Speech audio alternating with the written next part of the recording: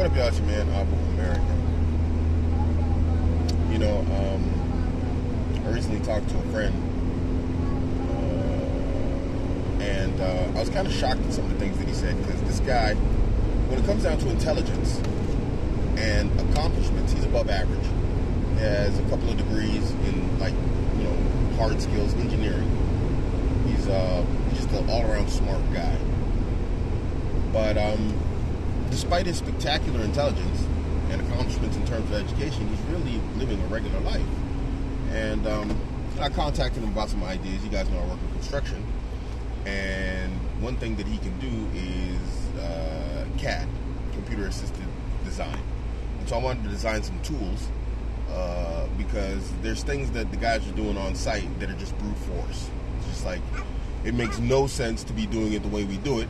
And then so when I went and I looked online for tools, so I could, because basically I'm supposed to be along the lines of project management also. So I was like, okay, I'm going to find the tools, give it to the, procurement guy, and then he orders the tools. Tools don't exist for the jobs that I want done. No matter what I search, how I search, there is no tool for about 4 jobs that we do regularly on site. Those tools don't exist. So we have an existing problem, and we don't have an existing tool. And I was like, okay, wow, so there's potential here. I hit him up because I want to, give him specifications of the parts that, guys are using, and they need the tools to work with, so we can design the tool. Put things together, pull things apart, do this, do that, whatever else. And he starts, talking about, oh, I'm doing this, I'm doing that, I have no life. And he quite literally, in his own words, said, I'm just working, waiting to get old and then die. Guys, don't ever, if I told you my life story, you guys, if you lived my life story, you'd probably kill yourself. But one thing you can never do is you can never surrender. You can't just give up. And especially when you are a talented and a skilled person. This is what that burden of male performance is all about. And this is a mentality that he doesn't have. The concept of the burden of performance. And not only that, he only has, as far as I know, he only has the tribe of his wife. Now, that's bad on 2 fronts. So guys, whatever you do, make sure you don't fall into any sort of depression. Always remember, it's just a battle. Life is always going to be a battle. It's never going to end. You never get a day off. You may take a day off. You may go chill, relax, whatever else, and all that type of stuff. But life is still creeping up on you. Life is still coming to smack you in the teeth. And so you can't take a day off.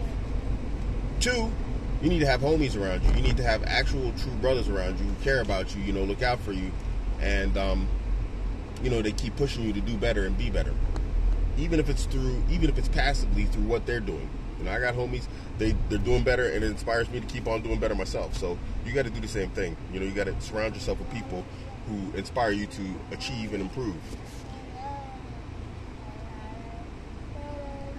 I don't know, man. I thought that was important to talk to you guys about, because I find it odd and unfortunate that that's such a talented, smart guy. He's probably one of the smartest guys I know, quite literally.